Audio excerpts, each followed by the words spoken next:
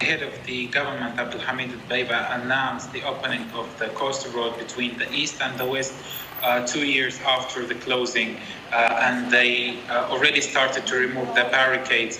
Beiba said that we are turning the page on the fascism and the era of dispersal, and the division is over forever, as he said. The U.S. Embassy also announced that the opening of the coastal road is significant and comes as the international community prepares to meet in Berlin.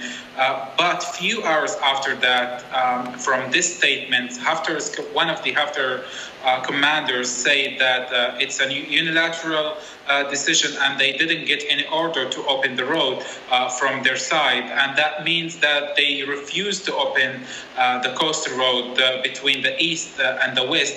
And it seems that they are extremely unhappy with this decision. So comparing both statements, Beiba said, let's focus on building Libya and the future. And the reaction of Haftar's militia, it's clear that they want to keep the country divided, and they even don't want to show any sentiment of reconciliation. And just yesterday, some of Haftar's militia attacked some of cities in the south of Libya and near also to the Algerian border. We know that the Wagner group mercenaries still holding Sirte and Jufra air base, and Haftar's militia are still receiving munitions almost every couple of days. So I don't think that Haftar will accept to open the coastal road. So we can see that the l.n.a. now are trying to make the chaos, maybe to prevent the election, which is supposed to be next December. Another problem here, even after the ceasefire agreement, is the displaced people. What is going to happen to them?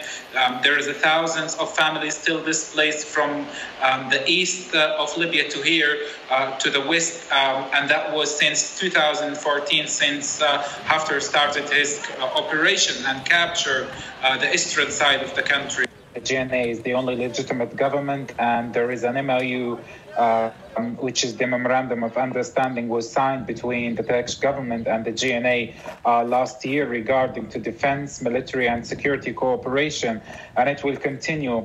He also announced today that the warlord Haftar and his supporters will be a legitimate target if they attack the Turkish elements, and that comes after the last speech or the last statement of the warlord Haftar, when he announced before 2 days that the 0 hour, as he said, will be very soon, and he will launch another attack and he will target the military troops in Tripoli.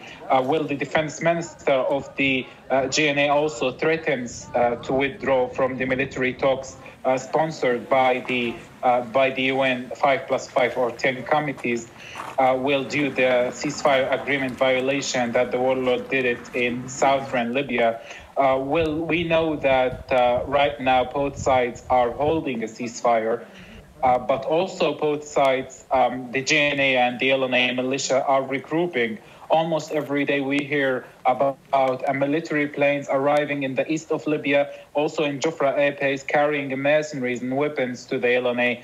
illegal militia. Also, I was in Sirte before a couple of days, and if you ask any fighters, I was around Sirte, in the outskirts of Sirte, before a couple of days, and if you ask any one of the GNA fighters there, what do you think about the ceasefire, or what do you think about the current situation?